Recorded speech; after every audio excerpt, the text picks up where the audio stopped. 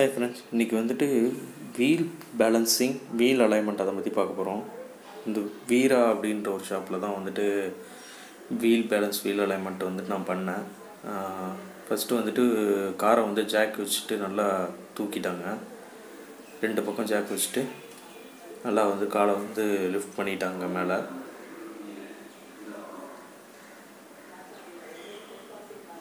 பாருங்கள், இப்போ அந்த சைடு போய் பார்க்குறேன். அந்த சைடு வந்துட்டு ஜாக் வச்சுட்டு லிஃப்ட் பண்ணுறாங்க மேலே.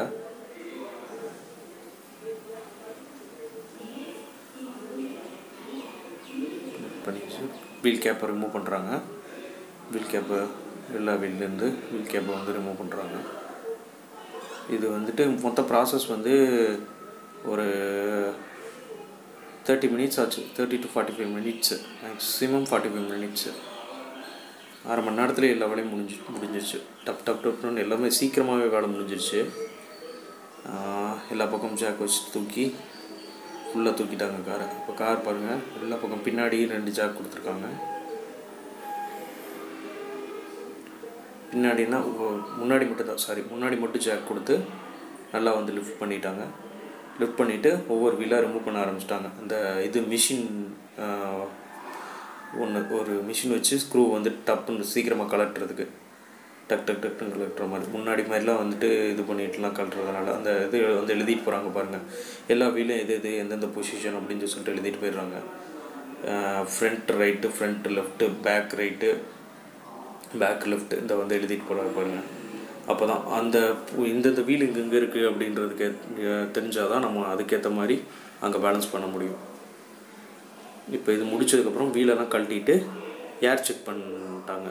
ஃபுல் ஏர், நம்ம வண்டிக்கு என்ன ரெக்கமெண்டட் ஏர் ப்ரெஷரோ அதை அவங்ககிட்ட சொல்லிட்டோம் அப்படின்னா, நைட்ரஜனா நார்மலா அப்படின்னு சொல்லிட்டோம் அப்படின்னா அவங்களே வந்துட்டு அங்கே வந்து ஏர் செக் பண்ணிடுவாங்க. 4 வீல், என்னோடய வீல் 4 வீல் கழட்டியிருக்காங்க. கழட்டிட்டு இப்போ ஏர் ஃபில் பண்ண போகிறாங்க. ஏர் ஃபில் பண்ணிட்டாங்க.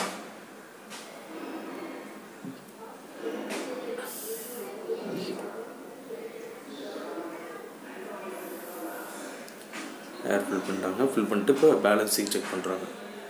பேலன்ஸிங் செக் பண்ணிட்டு ஃபஸ்ட்டு ரைட் சைடு அப்புறம் லெஃப்ட் சைடு பார்ப்பாங்க. இப்போ ரைட் சைடு செக் பண்ணுறாங்க.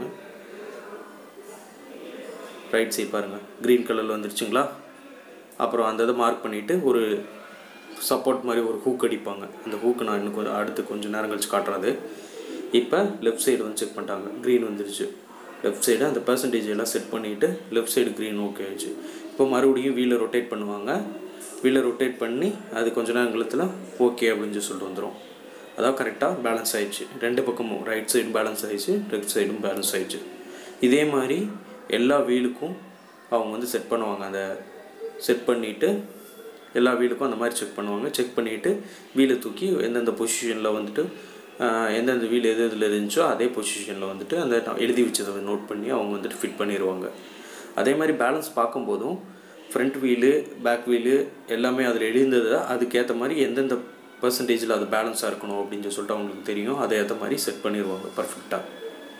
இப்போ அதே மாதிரி அந்த மிஷின் ஸ்க்ரூ டைட் பண்ணுறத வச்சு ஃபுல்லாக டைட் பண்ணிட்டாங்க. இப்போ ஃபுல்லாக வந்துட்டு இப்போ இப்போ அடுத்த வீல் வந்துட்டு பேலன்ஸ் பார்க்குறாரு. அது முன்னாடியே ஒன்று இருக்கும், அதை ரிமூவ் பண்ணிடுவாங்க. முன்னாடி டிஃபால்ட்டாக ஒரு இது பேலன்ஸ் பண்ணி ஏற்கனவே இருக்கும், அதை ரிமூவ் பண்ணிடுவாங்க. ரிமூவ் பண்ணிவிட்டு இப்போ ரீபேலன்ஸ் செக் பண்ணிவிட்டு இது பண்ணுவாங்க. இதே மாதிரி தான் ஒவ்வொரு வீலுக்கும் பண்ணுவாங்க. பாருங்கள், லெஃப்ட் சைடில் இப்போ க்ரீன் வந்துருச்சு பாருங்கள். ரெட் கலரில் இருந்துச்சு, க்ரீன் வந்துருச்சு. அந்த இது கீழே வந்து அதுக்கேற்ற மாதிரி அந்த ஒரு ஹூக் அடிச்சிருவாங்க. இப்போ ரைட் சைடு தேக்க முடியாது, ஹூக்கு அடிச்சுட்டு மறுபடியும் இப்போ வந்துட்டு வீல் ரொட்டேட் ஆகுது. இப்போ வீல் ரொட்டேட் ஆகிட்டு ஓகேன்னு வந்துருச்சு பாருங்கள். எல்லாமே ஆட்டோமேட்டிக் மிஷின் படி பண்ணுறாங்க. இப்போ 4 வீலும் வந்துட்டு வண்டியில் ஃபிட் பண்ணிட்டாங்க. நான் சொன்னல ஹூக் அடிப்பாங்கன்ட்டு, அந்த ஹூக்கு தான் இது. உங்களுக்கு க்ளோஸ்அப்பில் காட்டணுன்றதுக்காக இந்த பொசிஷன் எடுத்திருக்கேன். இப்போ வந்துட்டு வீல் அலைன்மெண்ட்டு, இதுவும் வந்து மிஷின் பேஸ்டு அலைன்மெண்ட்டு தான் வந்துட்டு பார்க்குறாங்க. இப்போ வந்துட்டு அலைன்மெண்ட்டுக்கு நம்ம வண்டி வந்துட்டு நின்றுருக்கு.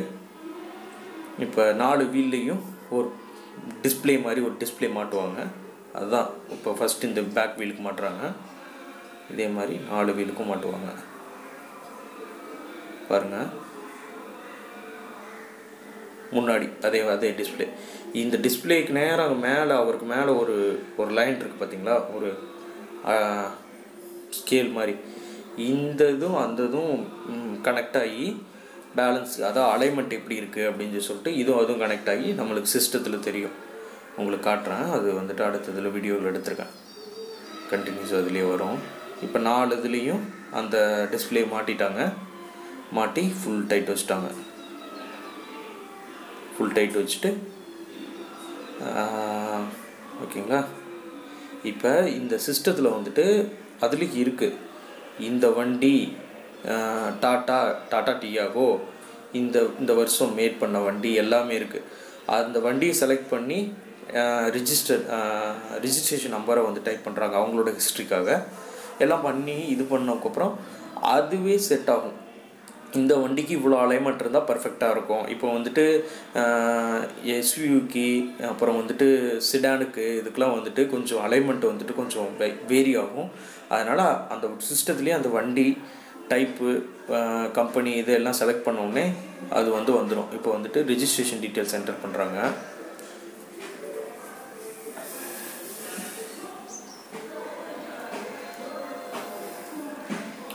அதை என்டர் பண்ணிவிட்டு இப்போ ஸ்டார்ட் அதான் இப்போ ரிஜிஸ்ட்ரேஷன் டீட்டெயில்ஸ் தான் என்டர் பண்ணுறாங்க.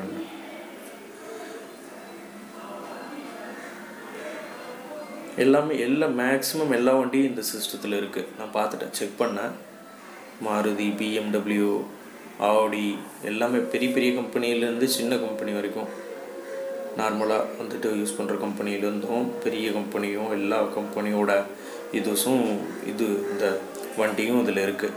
நான் செக் பண்ணி பார்த்தேன். இப்போ செட் பண்ணிட்டாங்க நம்ம வண்டிக்கு. இப்போ வந்துட்டு பாருங்கள், இப்போ 4 வீலும் செக் பண்ணுறாங்க. ஃப்ரண்ட்லேருந்து பின்னாடி அலைன்மெண்ட் எப்படி இருக்குது அப்படின்றது. இப்போ அந்த க்ரீன் மூவ் ஆகிடுச்சு. இப்போ அலைன்மெண்ட் ஃப்ரண்ட்லேருந்து பின்னாடிக்கு இது கரெக்டாக இருக்குது. இதே மாதிரி பேக்லேருந்து முன்னாடி மூவ் ஆகும். இப்போ முன்னாடி மூவ் ஆயிடுச்சுங்களா. இப்போ முன்னாடி இந்த அலைன்மெண்ட் வந்துட்டு ஃப்ரண்ட் அண்ட் பேக் அலைன்மெண்ட் வந்துட்டு பக்காவாக இருக்குது. இப்போ எல்லாமே டிக்னு வந்துடுச்சு. இப்போ அடுத்து வந்துட்டு அவர் உள்ளே ஏறி உட்காந்து இது பண்ணுவார், வீலை ரொட்டேட் பண்ணுவார். அதாவது right side திருப்புவார், left side திருப்புவார். Left side திரும்பும்போது அலைன்மெண்ட் கரெக்டாக இருக்கா, ரைட் சைடு திரும்பும்போது அலைன்மெண்ட் கரெக்டாக இருக்கான்னு செக் பண்ணுவாங்க. இப்போ லெஃப்ட்லேருந்து ரைட்டுக்கு திருப்ப போகிறாங்க பாருங்கள். இப்போ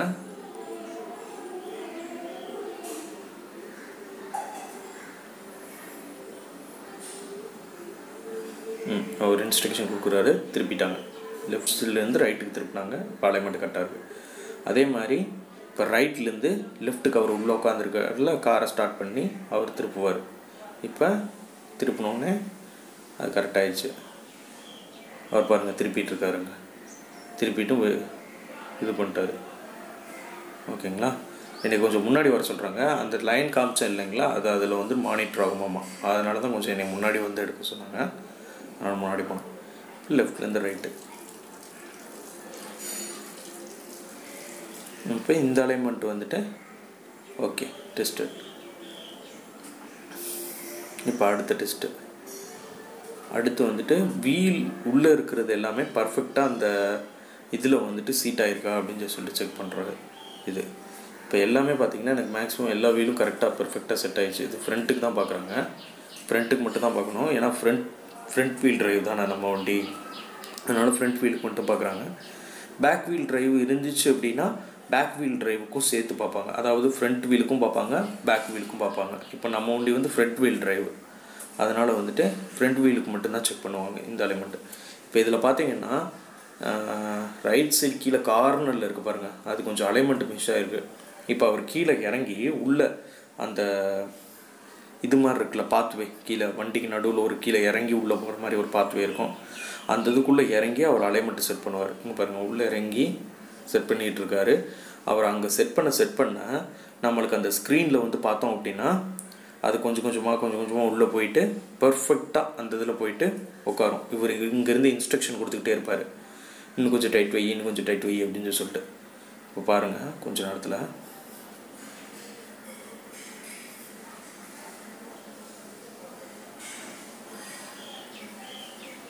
பார்த்தீங்களா முதல்ல எவ்வளோ வெளியே இருந்துச்சு, இப்போ அவர் டைட் பண்ண அது உள்ளே போயிடுச்சு பாருங்கள். இப்போ எல்லாமே பக்காவாக இருக்குது.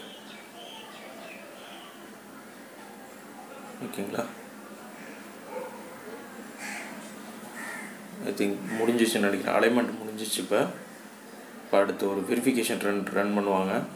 ரன் பண்ணி முடிச்சதுக்கப்புறம் அலைன்மெண்ட் வந்து கம்ப்ளீட்டட்.